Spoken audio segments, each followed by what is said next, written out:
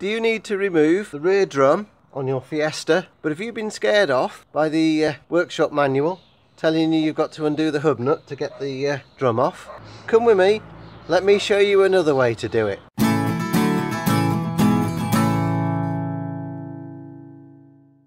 Jack the car up, support it on an axle stand, and don't forget to chock a front wheel because you've got the handbrake off. Stay safe. Come round the back of the hub. If you look through the coils of the spring, those bolts hold the hub to the back plate in the axle.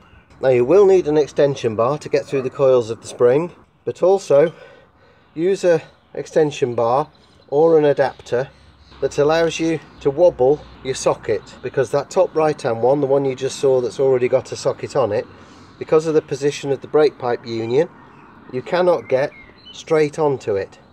I would suggest doing the top right bolt first. You'll need a 17mm socket for those.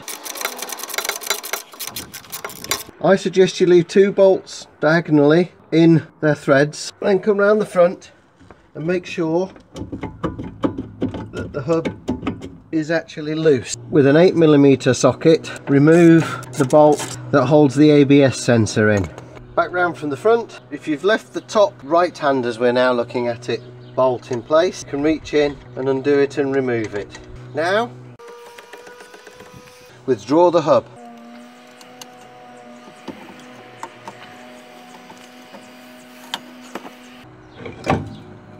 It may be a little tight on the shoes, but don't forget, of course, that the ABS sensor is still connected. We don't want to damage the wire, and with a flat blade screwdriver carefully put it into the gap to the reluctor, withdraw the sensor, and off comes the hub. Now we've got access to the brake shoes and all of the workings, so you can replace the brake shoes, tidy it up, replace the wheel cylinder. I'm actually in here today to check that the handbrake lever is not seized on its pivot.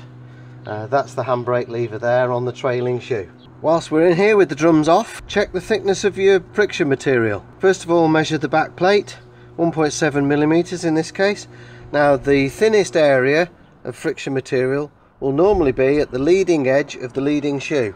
I'm measuring 4.3 there, which means I've got about 2.3mm of material left. On the trailing edge of the trailing shoe, it's a total of 5.5 there.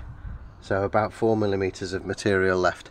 The minimum you should let brake shoes get down to is 1.5mm, so I've got a little under a millimetre left on here. They start at about 6mm thick when they're new, so I've lost 4mm there in about 100,000 miles. So that's 1mm per 25,000 miles of driving. So I can gauge from that these brake shoes will be due for replacement in around 15, maybe 20,000 miles, which is about 18 months to 2 years with the mileage that my son does on this car.